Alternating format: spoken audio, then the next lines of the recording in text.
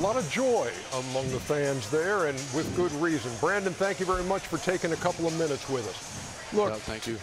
To set the stage, I mean, look, you had a couple of chances against the Lakers to advance to the playoffs. It didn't happen, and then you lose Zion.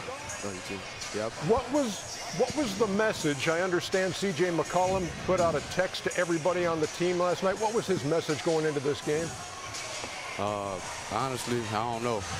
I ain't looked at my phone the last 3-4 days.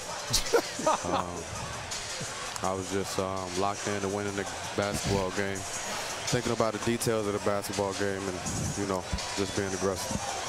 Brandon, Chuck here. I owe you guys an apology. I thought with the absence of Zion was going to take an emotional toll on you guys.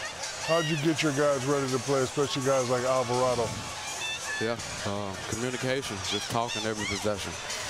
We knew how important today was. We knew where we wanted to be. We knew where we belonged. And it's been 2 years since we've been back in the playoffs, and now we get another chance to go out there and continue to fight.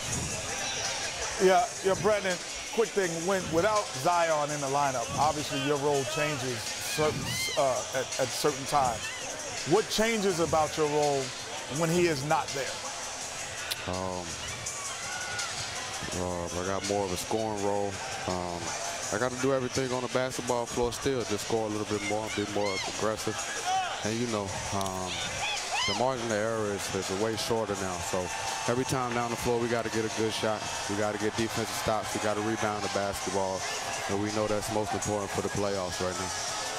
You know, Brandon, you play a lot of games during the season, obviously. Do you remember the matchups with OKC during the regular season? I don't remember the matchup in the regular season, but I remember they knocked us out in the play-in game for sure. Okay.